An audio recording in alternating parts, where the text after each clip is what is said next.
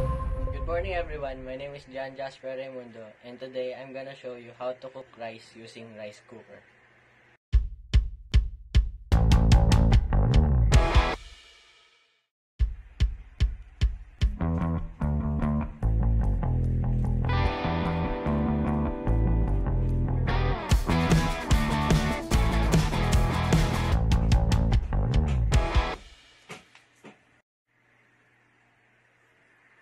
Let's get started. So the things that we are gonna need to cook rice are rice, water, and rice cooker. So the first step is we need to clean the pot.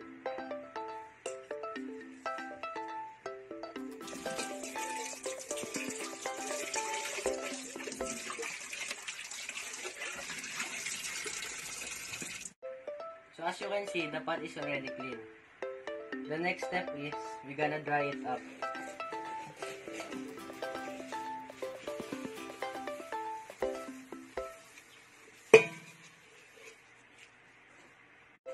The next step is we're gonna put the rice on the pot.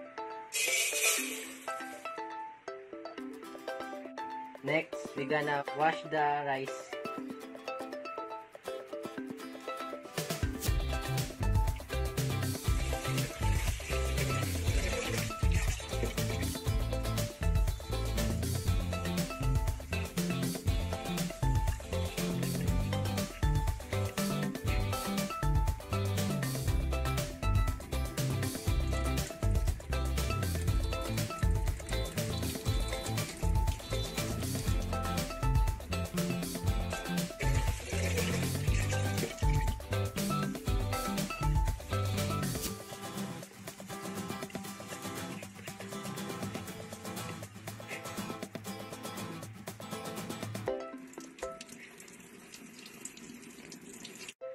Now we are finished washing up the rice. Now we put some water on it.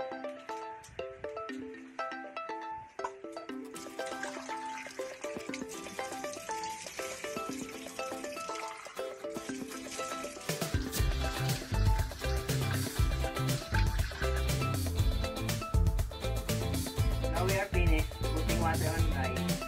We need to dry up the outer part of the pot.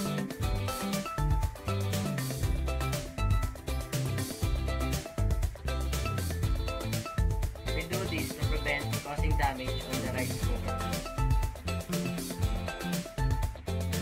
Now we will cover the rice and put it on the rice cooker.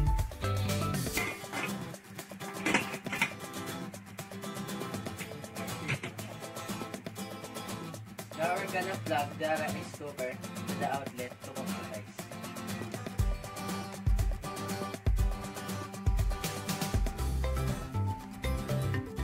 And lastly, I'm gonna click this button to finally start cooking the rice.